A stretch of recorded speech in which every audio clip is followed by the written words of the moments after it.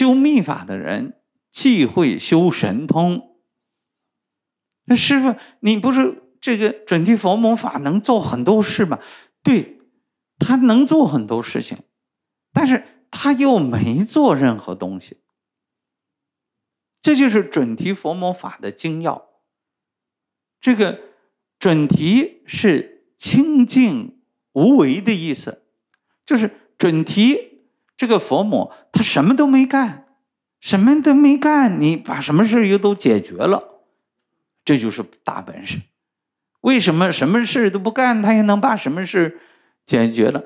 他解决的是你的心，让你自己去解决事儿。你被别人打了一巴掌，你做人你会很愤怒，想打回他。你做准提佛母的时候，你是准提佛母的时候，别人打了你一巴掌，你不嗔恨。为什么不嗔恨？马上看到这一巴掌是1000世之前我打了他的一巴掌，又打回来了，活该倒霉，我活该挨这一巴掌。所以你不嗔恨，你欢喜，哎呦，终于还了他这一巴掌了，是吧？问题也解决了。而不是我会准提佛母法，他打我一巴掌，我让准提佛母扇他1000巴掌啊！我会了准提佛母咒啊，让他准提佛母大护法天龙八部去打他1000巴掌，好解恨的啊！不是，是自己在受因果的当下明了这是咋回事的。这是准提佛母，他为什么叫准提？准提就是清净无为，就什么都不干，什么都不干，清清净净，清清净净中无所不知，无所不晓，无所不能，还有个能在里面。那么这个准提佛母的咒心呢，嗡扎里主里准提梭哇哈是什么意思呢？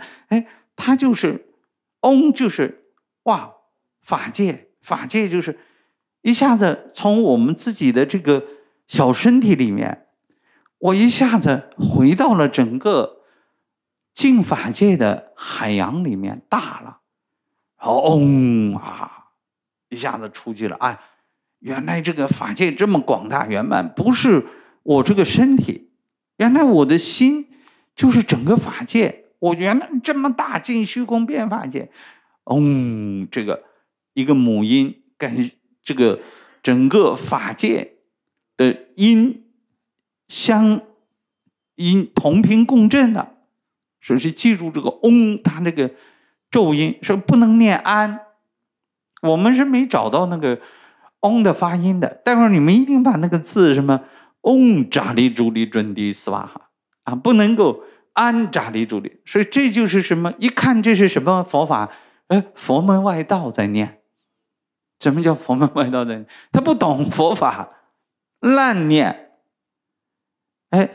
你明明来找张卜生了，推开门，李卜生在不在？我说不在。你念错了嘛？我明明姓张，你为什么叫我姓李啊？当然没有李卜生了。那你念成安好不好用？当然不好用了。他没有那个同频共振啊，他也没有个神在那给你管着这个。你念安就能打开，念嗡就能打开，你安打不开。那鬼神知道那是嗡不是安，我念安他也知道是嗡，这胡说八道什么？他本身他是一个，他也没有神，也没有一个东西在管着，就是你能不能对上那个波道。